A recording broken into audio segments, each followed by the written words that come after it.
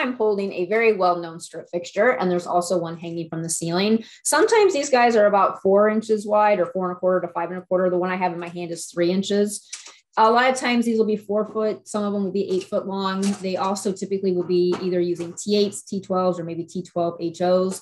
We see these a lot in manufacturing facilities for general lighting, even task lighting. Sometimes you might find them in classrooms, hallways, or back of house areas like storage areas. So what do you do with these old outdated fixtures? Well, you can certainly take it down and replace it with one of EiKO's replacement strip fixtures, right? Brand new fixture. You could certainly also replace it with one of EiKO's LED tube lamps. That's certainly a great option. But what I like to do is actually give the fixture a makeover and convert it to an LED fixture using EiKO's STR-R, which is a retrofit linear strip.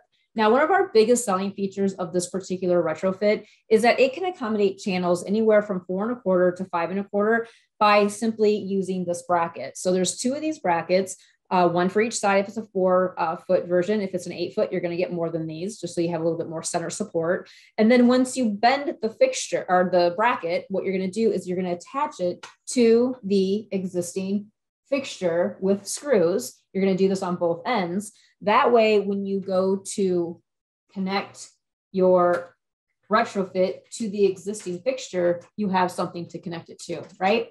Now, the other thing, since I'm having you up here showing you this close up, you also see there is also a nice little safety cable right here. There's 2 of them. That way it can hang nicely as you're making your electrical connections. And additionally, this particular fixture features power set and field set. This happens to be just a power set version, but you can get power set and field set. And you'll notice that in order to change the wattage, you would have to just loosen up the screw. Then you would move it over. You would tighten up the screw. The reason we do that is because if you're in an area with high vibration, you make sure that that switch isn't moving throughout the course of the years to come by for using this fixture.